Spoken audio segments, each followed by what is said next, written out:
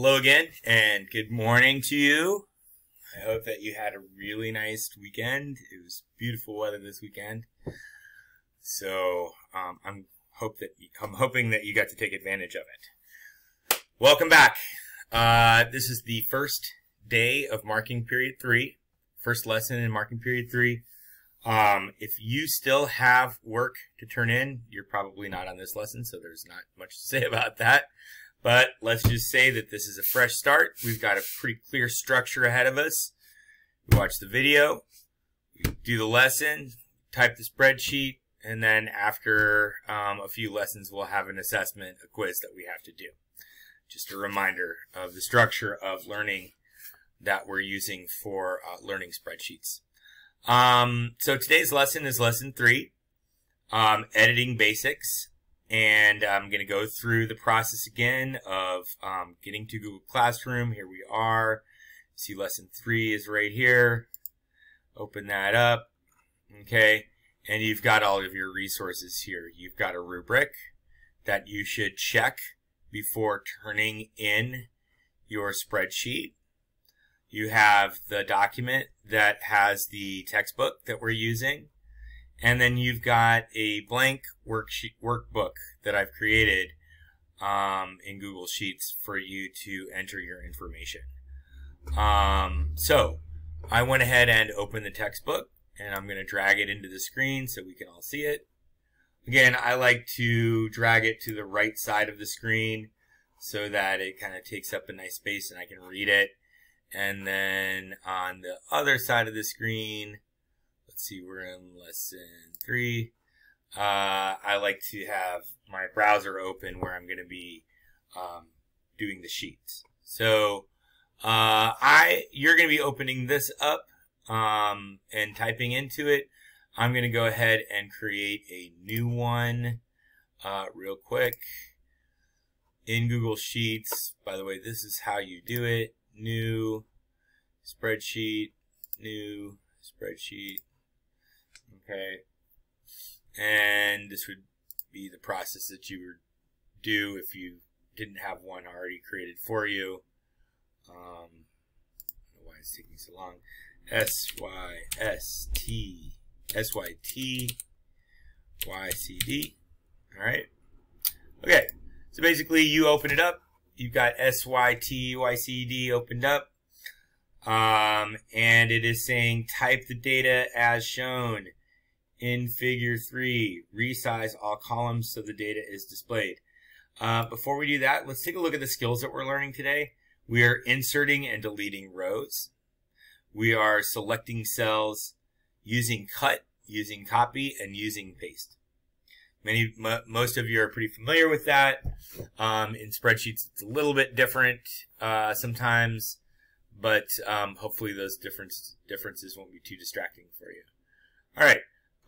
Here's the spreadsheet that we're using. We are typing in this information. Yes, you are typing that in. Data entry. Once again, I'm going to remind you, data entry is part of most entry-level jobs that are in an office of some kind. Just getting information and putting it into the spreadsheet. It is worth the practice to do that. So I'm going to take a little moment and type in this information for you so that we can go ahead and check off step 3. So I'm going to pause and type in the information. Okay, so I've typed in the information, and here you see it appears here. As it appears here, you want to kind of just double check, do a quick glance, and maybe just look for any misspellings. Notice the spell check. If a word is underlined as red, it's probably misspelled unless it's somebody's name that has a strange spelling. Notice in our figure here that the column A has actually been resized. So I'm going to go ahead and do that. And remember from the last lesson, we can resize a column to the minimum length required for all of the information that's in there by just going between two columns, double clicking, and we've got it resized appropriately. All right, so that's our first step, is entering the data. You've done that. Awesome. All right, now we're going to go through these steps. Copy and paste the following data to the following cells. Copy cell A3 to cells C13, C16, and C19. So A3 is appearing, okay, and we want to copy that to C13, 16, and 19. Okay, so here's what I'm going to do. I'm going to walk through the first. There are three ways to do this. One way is to go to Edit and look for a copy. The second way is kind of shown to you here. Control-C, press Control-C. Okay, and then the third way is to right-click and press Copy.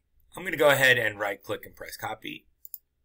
And notice that what has been copied is the cell. The cell has been copied.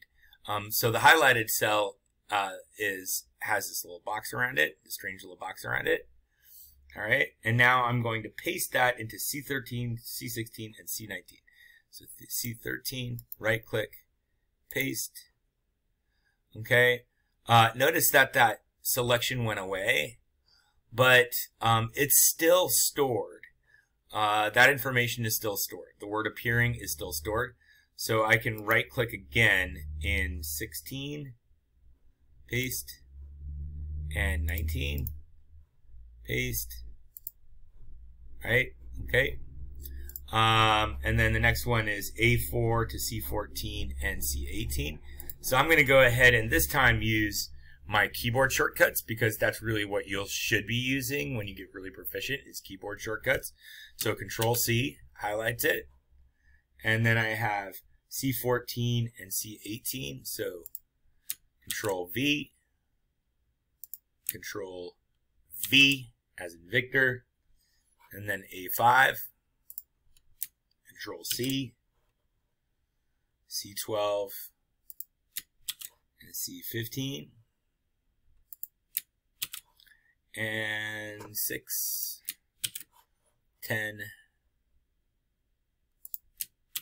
and 17, and then 7. All right. So these are apparently So You Think You Can Dance stars, show I've never really watched, so I don't really know that much about. Maybe you have. Some of the details of their performance and what they're doing now. Okay, so great. So now it says, so we've copied what they're doing now into this column here as kind of categories. It says insert a new row between rows 13 and 14. So rows 13 and 14. So 13 and 14, we want to create a blank row. And the way that we do that is we click on it to highlight the row, and then we right click, and it's asking, do we want to insert a row above or below? So we're going to insert a row below. So now we have a row between what was 13 and 14. And everything, notice that everything shifted now. Cut and paste the data for Janine Mason into the new row after Joshua Allen. So Janine Mason, we're going to, says cut and paste the data for Janine Mason. Okay, so we're going to, the reason for that is these seasons are out of sequence. So we're going to actually put Janine where she should be, which is right here. So we're going to cut and paste. And there are several ways to do this. You could actually just drag all of this up, but we're going to cut and paste. Notice that you have to highlight all three. So I'm dragging my mouse across, all four cells. And now I'm going to press Control-C. The box is around all four cells. It is still getting this even though it's not highlighted. And Control-V. Right? Now they're in order. Right? Actually, it says, I made a mistake here. It says cut and paste the data. So I'm going to press Control-Z and do that again. I'm going to do that again. So I'm going to select this. And instead of pressing copy, I want to cut, which is Control X. All right, so cut and paste, and guess what? It got rid of the information rather than copying it, which is what we wanted in this case. So that's a useful thing, is you can cut things and paste them, and the original will disappear. All right. Now, it says delete rows 3 and 8. There should only be one blank row between the title and the column headings. Now, I could just go through here and delete this by pressing delete, but that's not what they want. What they want is one, and I'm pointing to it, one blank row between the title and the column headings. So what we want to do is, rather than do it that way, what we want to do is you want to highlight the rows, all of the rows. And notice that the entire row is selected and not just the cells. So, and then here we're going to right click and you're going to delete those rows. It's literally going to delete everything that was ever in those rows. So delete. Okay. And notice that by deleting them, you've slid all of the information up. Okay. So it says there should only be one blank between the title and the column headings, which there is. That's very good. Okay. Resize all columns so that all data is displayed. Well, we did that for A, okay, but let's go ahead and do that for D, because you can see that all of the information here is kind of bleeding into these other cells. So we're going to put our mouse between D and E, and you can either drag it or double click it, and it will automatically make the column wider. We can also do the same thing here and make these a little smaller. These don't have to be so big, right? I don't know that it's asking you to do that, so that's okay if you don't do that step. But notice that you can make the columns larger for your information or smaller. All right, and then it says carefully proofread your work for accuracy. Okay, I already know it's accurate because I did it. And then the rest of that stuff you don't really have to work with because it's automatically saved and you're not printing yours out. So you're done after step 10. All right. Thank you for listening and paying attention, and I hope this goes quickly for you.